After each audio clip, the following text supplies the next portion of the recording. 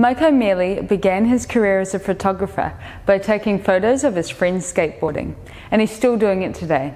I'm about to catch up with him and hear all about it. If I set out with one motive, it was to give the person viewing my photo just a sense of what it's like to be there, whether it means a guy's going down a hill that's really steep and it's frightening, or they're in, for instance, China or Egypt where there's lots of bicycles, hectic cars and traffic, and I just want to kind of certainly include that as a photographer, but somehow, whether it's through the film I choose or the angle or just the time of day, or just give a sense of atmosphere. And that's something that I've tried to really instill into my work over the years. And working for magazines, you get to meet certain skaters and they'll get in touch with you, and oftentimes a guy will have an idea of a spot that he wants to go and do a certain trick, or sometimes I will have a spot that I found or seen or heard about that I'll think of a certain skater and think that they might really like that, or maybe they'll be able to do something cool.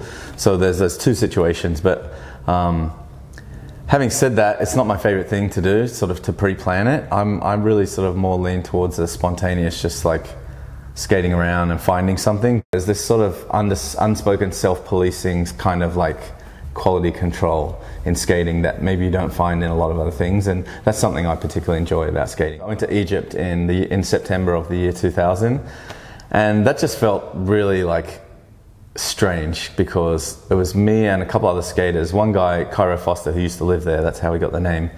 But we were the only, we were a handful of only white people, let alone skateboarders. And I remember people really staring at us like we stood out.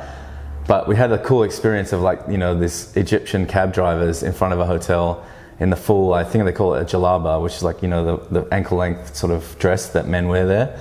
And they're wanting to, eventually they saw us skating, they wanted to try the skateboards, and it's, just the classic cultural icebreaker.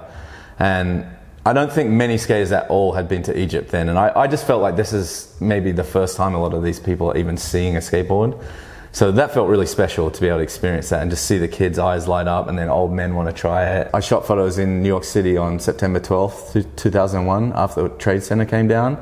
And it was a really spooky vibe in the city that day. And I have one pretty classic photo that's on my website.